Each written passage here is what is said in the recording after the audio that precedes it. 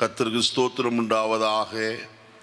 ஆசீர்வதிக்கப்பட்ட இந்த நல்ல காலை வேளையிலேயும் உங்களை இந்த யூடியூப் வழியாய் சந்திக்கவும் கர்த்தருடைய வார்த்தையில பகிர்ந்து கொள்ளவும் கர்த்தர் கொடுத்த நல்ல தருணத்திற்காய் ஸ்தோத்திரம். நீங்கள் யாவரும் சுகமாக இருப்பீர்கள் என்று கர்த்தருக்குள் நம்புகிறேன். உங்களுக்காய் தொடர்ந்து ஜெபித்து வருகிறேன். கர்த்தருடைய கிருபை உங்கள் மேல் தங்கியிருப்பதாக. இந்த நாள் நம்முடைய ஆலோசனைக்காக பரிசுத்த மத்தேயு எழுதின சுவிசேஷம் 5ஆம் அதிகாரம் 8ஆம் வசனத்திலிருந்து நாம் வசனத்தை பார்ப்போம். இருதயத்தில் சுத்தமுள்ளவர்கள் பாக்கியவான்கள், அவர்கள் தேவனை தரிசிப்பார்கள் என்று எழுதப்பட்டிருக்கிறது. ஆண்டவராய் இயேசு கிறிஸ்து திரளான ஜனங்களை கண்டு மலையின் மேல் ஏறி அவர்களுக்கு பிரசங்கிக்க தொடங்கினார். அவர் பிரசங்கித்த வார்த்தைகளிலே பாக்கியவான் என்று சொல்லி அநேக வசனங்களை குறிப்பிட்டு சொல்லுகிறார். இது மலை பிரசங்கம் என்று அழைக்கப்படுகிறது. இந்த பிரசங்கத்தில் ஒரு வார்த்தை தான் உங்களோடு இந்த காலையிலே நான் பகிர்ந்து கொள்கிறேன். இருதயத்தில் சுத்தமுள்ளவர்கள் பாக்கியவான்கள். யார் பாக்கியவான்கள்? இருதயத்திலே சுத்தமுள்ளவர்கள், பரிசுத்தமுள்ளவர்கள் பாக்கியவான்கள். என்ன பாக்கியம் அவர்களுக்கு கிடைக்கிறது? அவர்கள் தேவனை தரிசிப்பார்கள். தேவாதி தேவனை தரிசிக்கும் ஸ்லாக்கியம், அவரை பார்க்கும் ஸ்லாக்கியம் நமக்கு கிடைக்கும். கர்த்தருடைய வேதம் அதற்கு ஆதாரமாய் மற்றொரு இடத்திலேயும் சொல்லுகிறத நாம் பார்ப்போமானால், எபிரேயருக்கு எழுதின நிருபத்திலே நாம் வாசிக்கும் போது அங்கே 12ஆம் அதிகாரம் 14வது வசனத்திலே இப்படியாய் சொல்கிறார்: யாவரோடும் சமாதானமாய் இருக்கவும் பரிசுத்தமுள்ளவர்களாய் இருக்கவும் நாடுங்கள், பரிசுத்தம் இல்லாமல் ஒருவனும் கர்த்தரை தரிசிப்பது இல்லையே என்று எழுதப்பட்டிருக்கிறது. பரிசுத்தம் இல்லாமல் ஒருவனும் கர்த்தரை தரிசிப்பதில்லை. ஏன் என்று சொன்னால், கர்த்தருடைய வேதம் சொல்கிறது 1 பேதுரு 1ஆம் அதிகாரம் 15வது வசனத்தில், உங்களை அழைத்தவர் பரிசுத்தர் என்று எழுதப்பட்டிருக்கிறது. அவரே சொல்லுகிறார், நான் பரிசுத்தர், ஆகையால் நீங்களும் எனக்கேற்ற பரிசுத்தவான்களாய் இருப்பீர்களாக என்று சொல்கிறார். ஆண்டவர் தான் பரிசுத்தராய் காணப்படுகிறார். கர்த்தருடைய வேதம் திட்டம் தெளிவுமாய் நமக்கு போதிக்கிற ஒரு காரியம் என்னவென்று சொன்னால், எபிரேயருக்கு எழுதின நிருபத்திலே நாம் வாசிக்கும் போது வசனம் இவ்விதமாய் சொல்லுகிறதை நாம் பார்க்கலாம். 7ஆம் அதிகாரம் 26வது வசனத்தில், பரிசுத்தமுள்ளவரும் குற்றமற்றவரும் மாசில்லாதவரும் பாவிகளுக்கு விலகினவருமாகிய கர்த்தர் என்று எழுதப்பட்டிருக்கிறது. பரிசுத்தர், அவரை பரிசுத்தர் என்று சொல்லி எல்லாரும் போற்றி துதிக்கிறவர்களாய் காணப்படுகிறார். ஏசாயா கண்ட தரிசனத்திலே அவன் ஆண்டவர் உயர உன்னதமான சிங்காசனத்தில் வீற்றிருக்கிறதை கண்டான். அங்கே ஒரு சத்தம் உண்டாகிறத நாம் பார்க்கிறோம், கேட்கிறோம். சேனைகளின் கர்த்தர் பரிசுத்தர், பரிசுத்தர், பரிசுத்தர் என்று சொல்லி. ஆகையால் நாம் ஆராதிக்கிற கர்த்தர் பரிசுத்தராயிருக்கிறார். பரிசுத்தம் உள்ளவரை தரிசிக்க வேண்டுமானால் நம்மிலே பரிசுத்தம் அவசியம். அதுவும் இருதயத்திலே பரிசுத்தம் வேண்டும் என்று கர்த்தருடைய வேதம் சொல்கிறது.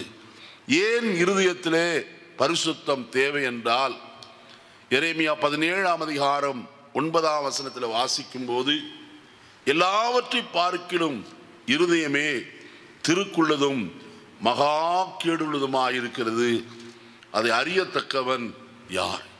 எல்லாவற்றை பார்க்கிலும் இருதயமே திருக்குள்ளதும் மகா கேடு நிறைந்ததுமாயிருக்கிறது.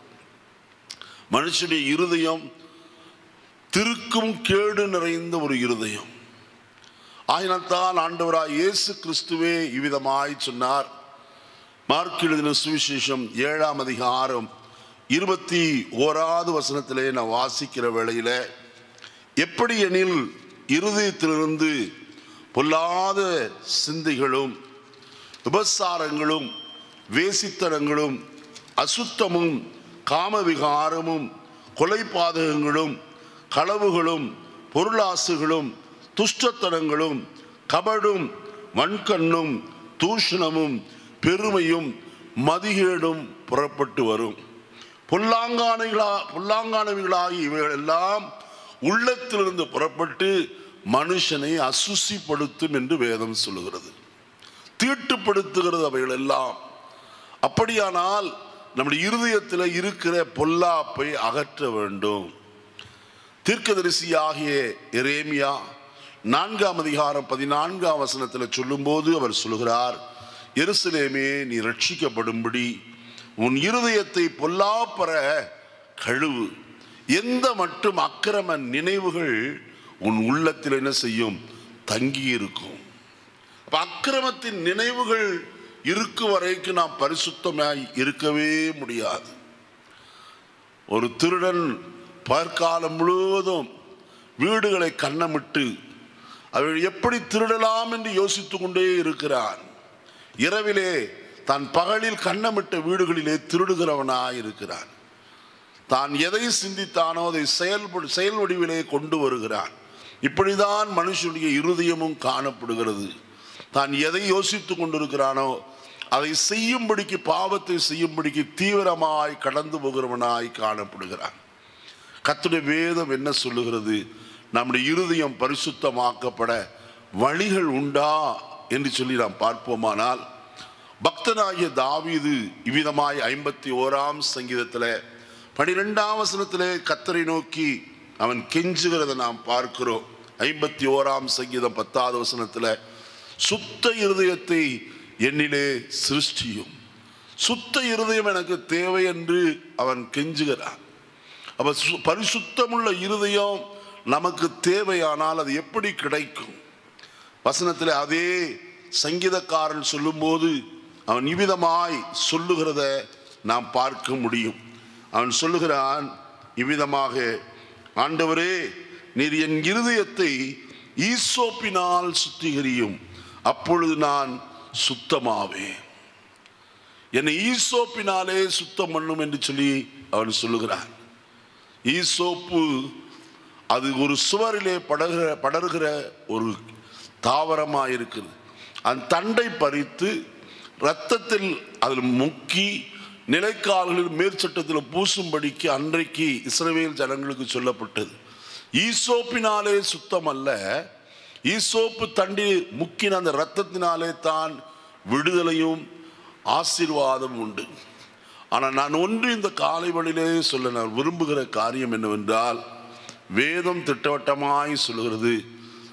1 யோவான் 1ஆம் அதிகாரத்திலே நான் வாசிக்கும் போது அங்கே பக்தனாய் யோவான் இவ்விதமாய் சொல்லுகிறார்.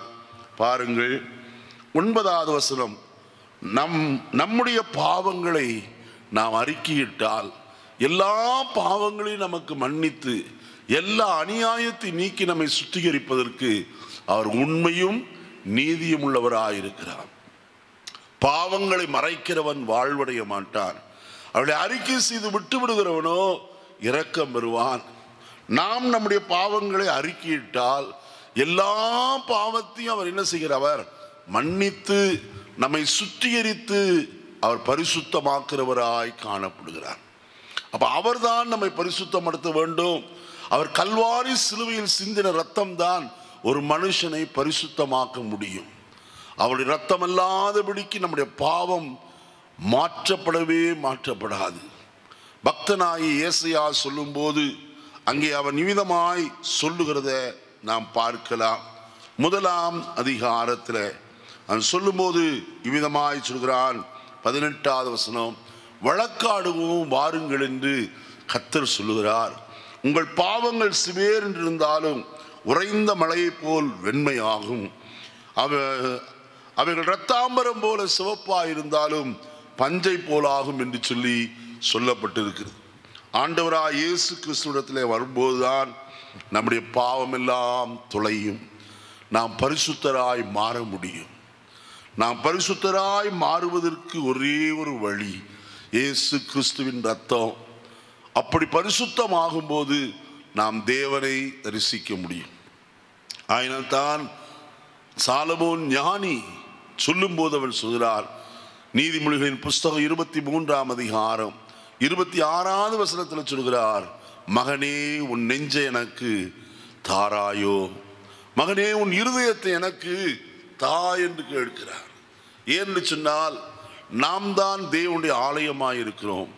அவர் நம்மிலே வந்து வாசம் பண்ண விரும்புகிறார். நம்மிலே தங்கி இருக்கிற தேவனுடைய ஆலயம் என்று எழுதப்பட்டிருக்கிறது. நம்மிலே வந்து தங்கி இருக்க வேண்டுமானால் நம்முடைய இருதயம் பரிசுத்தம் உள்ளதாய் காக்கப்பட வேண்டும். எந்த விதமான அசுசியும் நம்மிலே வராதபடிக்கு பரிசுத்தமாக்கப்பட்ட பின் நாம் பாட்டோமானால் நாம் தேவனை அன்றாடம் தரிசிக்க முடியும் என்பதில் எப்போதும் சந்தேகமே இல்லை. கர்த்தருடைய வேதம் சொல்கிறது, 24ஆம் சங்கீதத்தில் வாசிக்கும் போது, யார் கர்த்தருடைய பர்வதத்தில் ஏறுவான், யார் அவருடைய பரிசுத்த ஸ்தலத்திலே நிலைத்திருப்பான் என்று சொல்லி, இருதயத்தில் சுத்தம் உள்ளவனே அங்கே செல்வான் என்று எழுதப்பட்டிருக்கு. இப்போ இருதயத்திலே சுத்தம் உள்ளவர்கள் தான் தேவன் வாசம் பண்ணுகிற பரிசுத்த பர்வதத்திற்கு கடந்து போக முடியும், அவரை முகமுகமாய் தரிசிக்க முடியும். ஆகையால் இருதயத்தில் சுத்தம் செய்வதற்கு ஒரே ஒரு வழி, வேறொரு வழி இல்லை. அது ஆண்டவராய் இயேசு கிறிஸ்துவிடத்தில் கடந்து வந்து நம்முடைய பாவங்களை அறிக்கையிட்டால் பாவங்களை அவர் மன்னிக்கிறவரும் நம்மை சுத்திகரித்து அவரை தரிசிக்கும்படிக்கு நமக்கு வகை காட்டுகிறவருமாய் காணப்படுகிறார். நம்மை அர்ப்பணிப்போம், கிறிஸ்துவை தரிசிப்பதற்கு நாம் ஆயத்தமாவோம். தேவன் தாம் இந்த வார்த்தைகளை நமக்கு ஆசீர்வதித்து தருவாராக. ஆமென். என்னை நடத்தி செல்பவரே, அனுதினமும் கரம் நீட்டி என்னை ஆசீர்வதிப்பவரே, புது கிருபைகள் தினம் தினம் தந்து என்னை நடத்தி செல்பவர்.